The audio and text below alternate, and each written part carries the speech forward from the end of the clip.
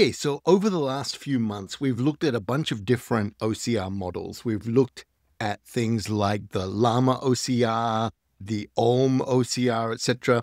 And most of those models at the time, I was saying, were pretty amazing because maybe I think Llama OCR was around 11B, one of them was like 8B and stuff like that. And it was really amazing that you could get good OCR results out of these vision language models. Well, today what I want to look at is a model that just came out recently called NanoNets OCR Small.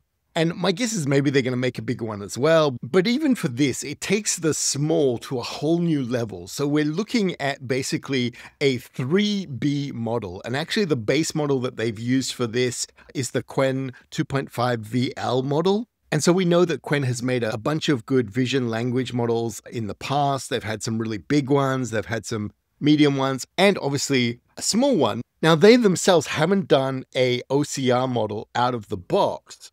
But the cool thing is when they're basically releasing these models as open weights, that allows other people like NanoNets to come in and actually make their own OCR model here. And that brings us to this release. So this release, I think, reinforces a trend that we're seeing where we've got specialist companies being able to take one of these open weights models and fine-tune it for some very specific uses. And in this case, NanoNets have basically fine-tuned it for OCR tasks, but where other people have just perhaps focused, as they put it, on mainly focusing on plain text from images. Here they've focused on adding a whole bunch of different tasks that a lot of the other OCR models just aren't supporting.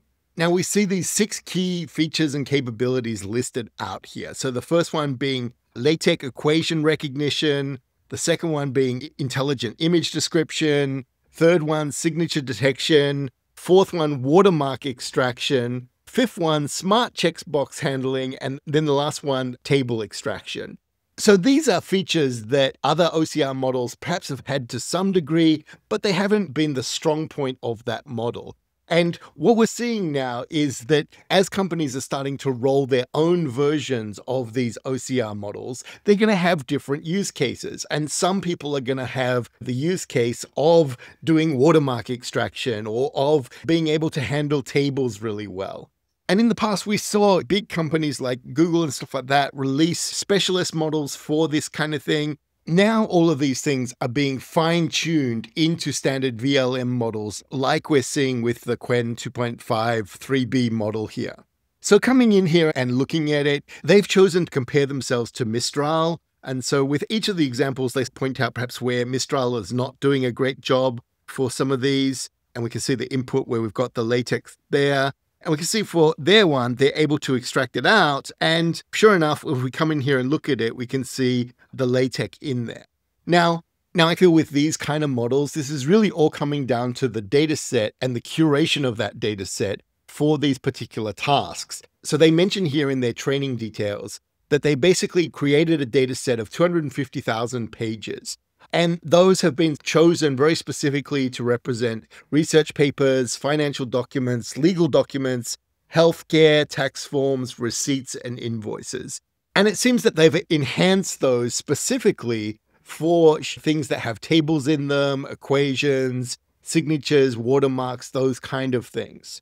And sure enough, this has allowed them to basically get pretty good results on these specific kinds of documents. So I'm certainly not saying that this is the best OCR system out there. I don't even see any sort of benchmarks and stuff in here.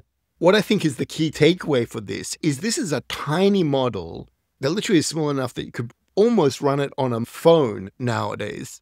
And yet it's able to do not only basic OCR, it's able to do a whole bunch of these specialty tasks.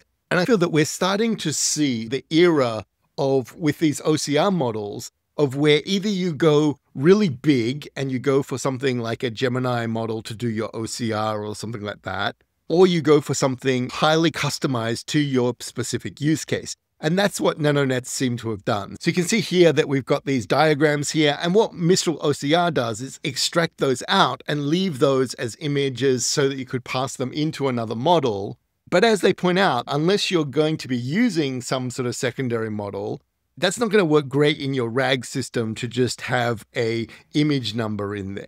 So what they're actually doing is getting something out where they can actually embed a description of the image. The same thing being true for the signature detection, which, to be honest, I'm amazed because I don't think I could even read that signature yet. They're able to show here that that actually says J. Walker. I guess carefully, once you know what you're looking for, that does pretty well with that signature. I don't think this would just work for general handwriting. You would definitely try it out and see. But again, what they're saying is that the Mistral model would basically just give you an image of that. Now, that doesn't mean that the Mistral way of doing it is necessarily bad. You may actually want to keep those images and use them for different things, for something like a multimodal RAG, or passing it to another model, which will actually do the description of those images. But if you want something just quickly that will basically get you this kind of output, this model can do that. Again, for watermark detection, you can see the big paid in there. So I was very curious, okay, the paid is right across that. Where does it put that out? And you can see that, okay, it actually signifies that it's a watermark and we can see it there. The cool thing is we could actually then filter this for the watermarks and just extract them out and put them at the bottom of the page or the top of the page or something like that if we wanted to do that. And as they point out in this case, that the Mistral would actually miss the watermark completely. Which, again, in some cases, may be actually what you want. You don't really care about those watermarks. Next up, they've got some things where they're doing smart checkbox handling. And probably the one that I think is most interesting is the whole idea of complex table extraction. So tables like this can be an absolute pain to extract from OCR things. A lot of models will fall into different pitfalls with this kind of thing. But here we can see that they're able to extract these out. It's giving it to us in this nice sort of HTML layout, which you could basically use and even put that into a RAG model. LLMs are getting pretty good at being able to understand this and to be able to align things up so that if you ask questions about the actual table, you will be able to get results out here. So the one thing that I would have loved to seen with this is them actually release the data set. Unfortunately, it doesn't look like that's the case. They mentioned that the data set is both synthetically generated and manually annotated data sets. We don't know how big the splits are there. That would also be interesting information to know.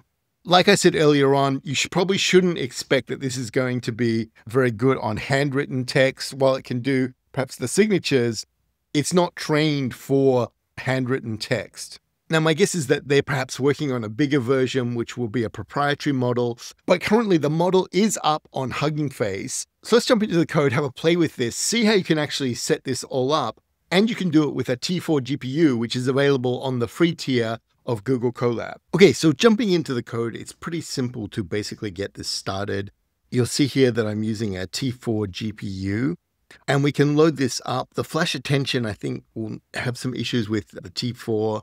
But we'll work with some of the more modern GPUs in there. I've just basically brought in some documents for testing. We've got just a really simple function that they put up there for being able to run these things through and try them out.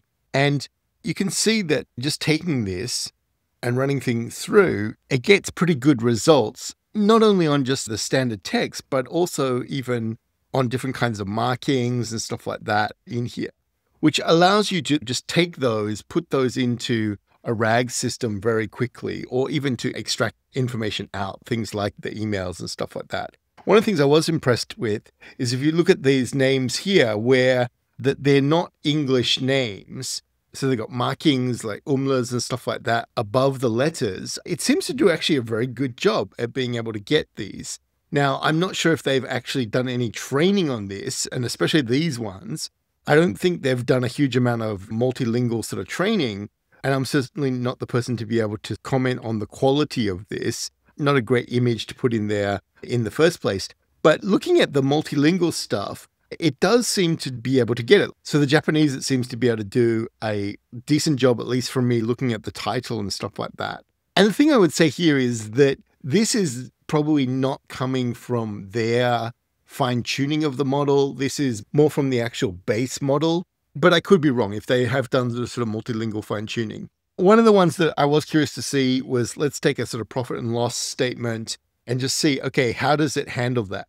And I haven't gone through and checked every number, so it could be off on some of them. But on most of them, it seems to do a pretty good job. Now, here we can see that the $ really applies to all of these. And what they do here is, I guess they've got a sort of space between it, but they've got each of the sections in the tables, which look pretty good for doing this. Now, I'm not sure how you actually get it to give the HTML out. Like we saw in some of the outputs, you probably have to go in there and have a play with that. But it should be pretty simple then to write something that just takes this and converts it to the HTML formatting and stuff as well.